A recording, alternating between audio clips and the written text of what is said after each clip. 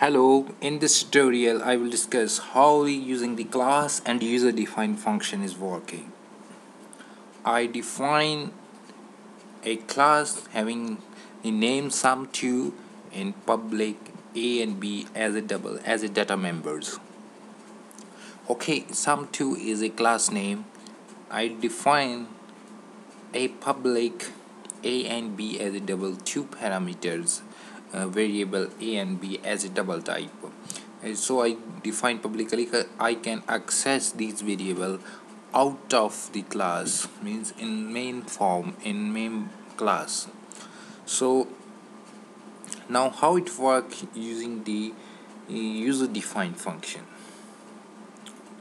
Okay, in first step, first line, I declare define the object type of sum2, means with the help of object I can access the variable a and b of class sum2 in a main class, or you can say in main form.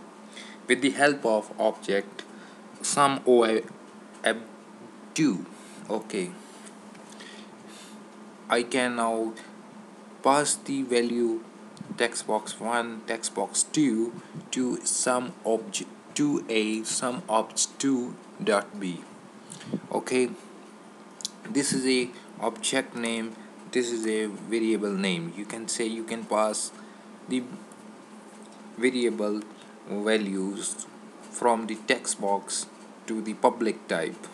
Okay, now next is the integer type z as a double type.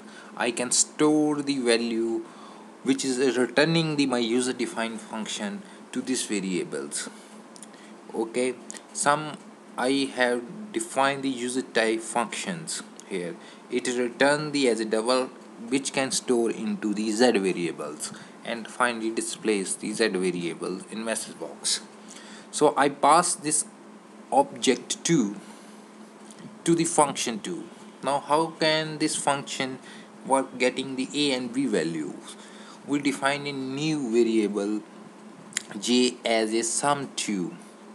It means by value j parameter has some type, 2 type, which is I my class sum2 here, which can I pass this argument and return the as double values. Okay, now how can I access two variable from j variable type? Okay, j type as a sum. You can say this argument how can I access it? So j dot a plus j dot b getting my values from text box which is stored in a and b, and I can get now j dot a, j dot b, getting the value of a and b. This is the method, specific method for user defined function, and the argument is the class.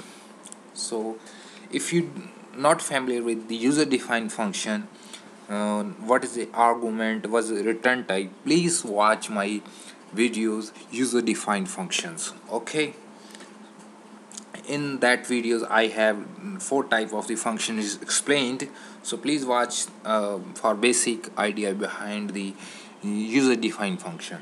Here I user defined function having the sum2 as a class type argument and returning the accessing the a and b variable of that class.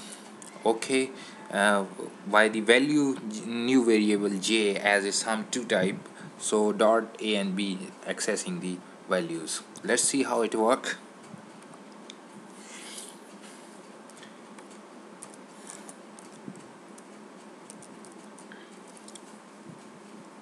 Okay, this was working very well. So this is user defined function having the argument class type argument and getting the value of a and b from the class type arguments which is stored by the object, accessing by the object. So this type of the user defined function having class, so you can sum or write programming. If you don't write this time, use the constructor. Everywhere is constructor. In my last story, I add two number using the constructor and the object. That is very simple programming. This is a little bit different idea behind the function and class.